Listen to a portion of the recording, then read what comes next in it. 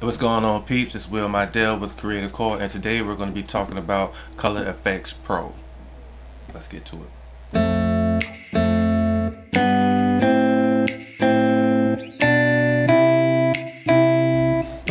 Alright, so in today's tutorial I want to talk about some plugins. One of my favorites is by Nik software. I already call it Nik Collection, Nik software. Either one goes. But it's been out for a while. I think Google bought it out last year or year before last, and it's free. It wasn't free at one point, but it's free. It's available now, and I know for sure they're working on another update, which will be released in mid 2018, sometime this year. But the older version is still available. There's 7 different plugins inside this whole collection. But today we're just going to be covering the Color Efex Pro part of that plugin. Alright, let's dive straight in and let me show you guys what's remarkable about this plugin and how it can help you with your images. Alright, so we have this image of a guy I used to work out with named Ray. Cool guy, and he does a lot of running, does a lot of workouts, and I was doing some promotion at one point for fitness photo shoots.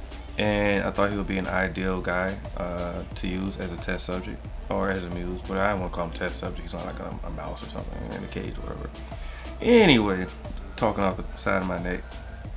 What you want to do once you download the plugin, it's very easy. You click on install and click OK and just go through the whole setup like you would download any application and set it up. And once it's installed into your Photoshop and you have your image here open, you want to go up to filters, and as you can see down here where it says Nik Collection, you see the plugins that come with it. Like I say, we're not going to cover every one. We'll do that in another video. We're just going to cover Color Efex Pro. So once you click on that, this box pops open. Okay, it's loading the image, and I think we're going to start from left to right, a breakdown of what how you use this. Okay, and let me click off of this so we can start from scratch. That's the original image. Alright, first of all, if you want to split the screen, as you can see, you can click on this to split the screen, and it splits it up and down. The one in the middle is a left and right split, but you can't tell any difference now because we don't have any effects, any filters applied to this image. So let's apply a filter. You can click on the first one, black and white conversion. As you can see, it converts it to black and white. Once again, you can click on the split if you want to see it that way, or you can go this way, or you can just keep it off. Alright, over here on the right is where the strength is added. Each one of these effects is going to have a different sub setting, so don't expect to see each one of these sub settings on every single effect on this software. Brightness and the contrast. Alright, let's go to another one. By color filter. As you can see, you have different options. All you have to do is hover over the filter and it'll show you what the effect looks like. That looks pretty cool. Alright, got the green and the browns, got the moss color. Let's pick one. Let's go with this. You can blend it, or you can have it stronger here in the middle. If you want to give it a vertical shift, as you can see, the blues shifting into the yellows, or if you want the yellows to shift into the blues, or you could just rotate it all the way around. Alright, let's go to one of my favorites, which is detail extraction, which is the most commonly used, I know, for any creative, retoucher. They use this a lot. As you can see, the detail. Another thing, this little button here, if you want to push out that side, you can see better. And should be a zoom button on here somewhere. Here we go. And if you want a white background or dark, and let's push this to the side. Now let's zoom in right quick so you can see the detail. Alright, let me bring this back out. Let's split the screen. Alright, what detail extraction does, it actually brings out the detail in the image, and it kind of creates this, I won't say grungy, but it's kind of like a sharpener If you see a lot of commercial style images, a lot of these guys use this actual plugin right here. You can see the detail like in a sweat on the right side compared to the left. You can see the detail pops out. See, the skin is really soft. I mean, it holds up to its name, detail extraction.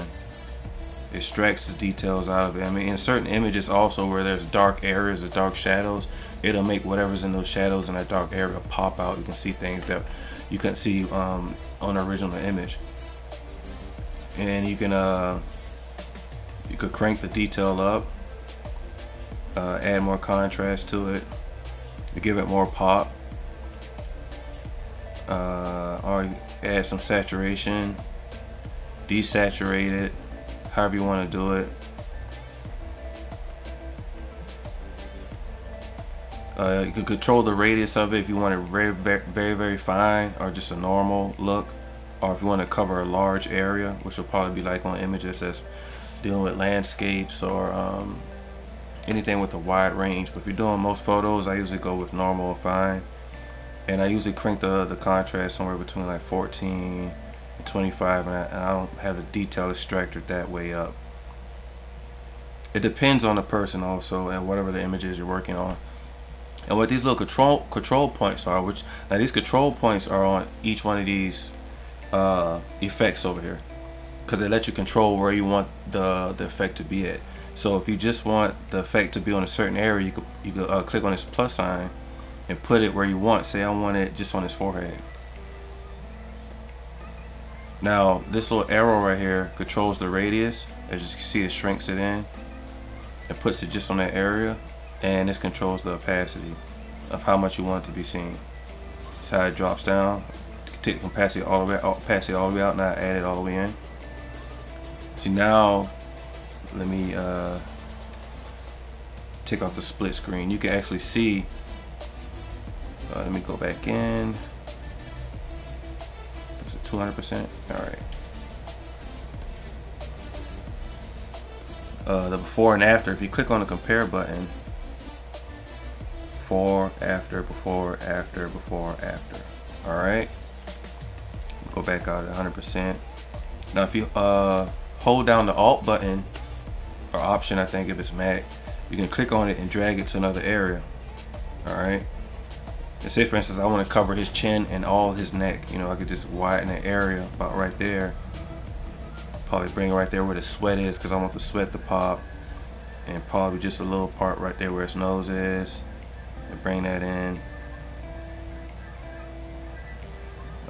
About right there. Maybe I just want the sweat on his shoulder to pop. You click on another control point, put it right there. See, his whole back popped out. You just bring that in about right there. Alright. Or let's do this. Let's delete these. Let me show you what you can do. You can hit OK to bring it into Photoshop. Alright, so let's zoom in.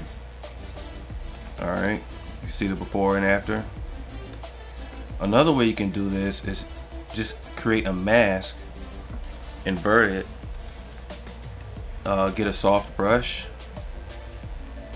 and put the opacity somewhere like around 14, depending how you want, and just add the detail where you want it. Alright, put that around the chin area.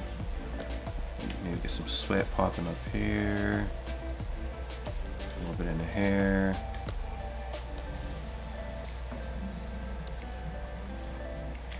Get this right here popping, all that water that we sprayed on him, because he couldn't have been working out where we were shooting at. You know, we had to spray him down. All right, let's see it before and after. See the before, after. All right, bring that in, make all that pop around the abs. There we go. All right, so you can see before and after. Those details are popping at, right? All right, let's try one more thing. Okay, so that's another thing I want to show you guys. If you click on add filter, you can add another filter on top of these. You can stack these on top of each other. Now click on Glamour Glow, and this will kind of soften the detail extraction. So if the detail is a little too strong, the Glamour Glow will kind of soften that image as a whole. Alright, you can also save your recipe. So if there's a certain type of style that you create and you notice, okay, this is my style, I'm gonna do this on the majority of my images, you just click on save recipe and you name it. And once you name it, it'll be over here down here at the bottom where it says recipes, the personal save ones. Like some images I've already worked on with this guy named Benson, a couture look, a girl named Sarah, a guy named Tad Money, a birthday shot. So you can see it, because you might do a photo shoot with one person and you're working on like 6 or 7 images for that person, and after you've done your basic retouch for every single one of those 6 images, you want to add your Color Efex Pro on all of them, but you want the same type of look on each one. Because say for instance you work on one image and you come in Color Efex Pro and you add 2 or 3 or 4 effects, and then you go take a nap and come back to work on the second image, and you want that same look, but you forgot. It's like, man, what effects did I put on there? I don't even remember. Well, this is why you save the recipe, so you can come in there and it'll add the exact same effect that you added on the first one. Okay, and the history will only be saved, I think, for the day that you're actually working on it. I don't think it's the history set up for like you take a nap and come back another day after the program's been shut down and you reopened it. The software has to stay open in order for the history to remember what you've been doing. So save your recipes. And if you want some reference, they have, you know, over here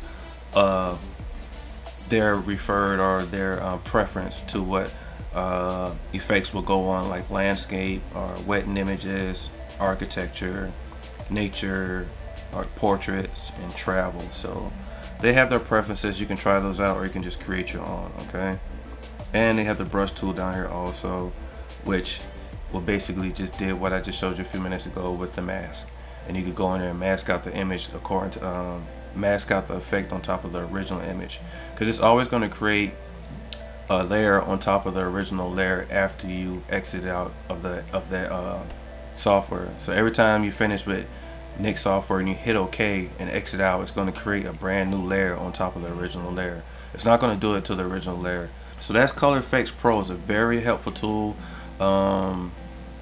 So many different effects in just that one plugin, and we haven't covered every plugin inside of Nik's collection, but just in that collection alone, you can really, you know, increase the looks and style of your images. Okay, alright, so that's it. My name is Will Mydell.